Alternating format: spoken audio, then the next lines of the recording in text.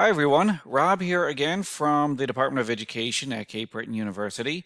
And what we're going to look at today is how to embed an active hyperlink into a discussion post or a content page in Moodle.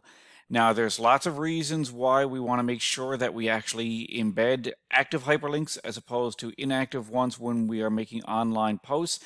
Most important reason, though, is because you'd actually be surprised how many of your colleagues, how many of your students wouldn't know that they could actually copy paste the URL, the plain text URL from your discussion post into a new browser tab and go there, and wouldn't know how to do that if you asked them to do it. So in this video, I'm going to show you how to embed a hyperlink and make it active. Now, I'm in the middle of editing a discussion post for some of my students right now that actually talks about just this topic.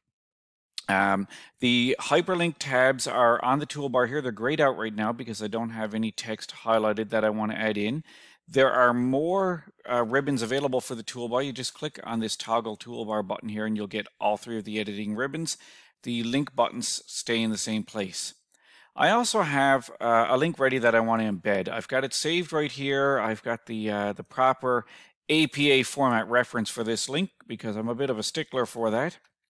So I'm going to paste this into my message.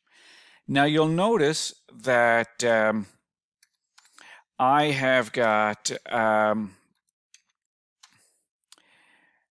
URL right here, but it's not active. It's just plain text. And if I hit save on my message, it's going to stay as plain text. So I want to make that active. I'm simply going to highlight this text here and copy it. I'm going to click on the link button on my toolbar, and I'm going to paste the link here. You can also use this button right here if you want to browse through your course and find some files that you have uploaded, or if you want to upload a file. But in this case, we're going to stick to a hyperlink to some content that's available online.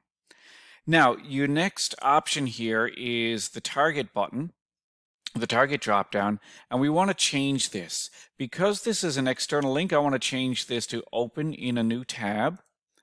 And the reason that I'm doing that is because this link is outside of the course management system or outside of my website. I don't want my students or my audience to lose their place on the content page where they found the link. I want them to be able to get back here easily. So I'm going to have this open in a new tab.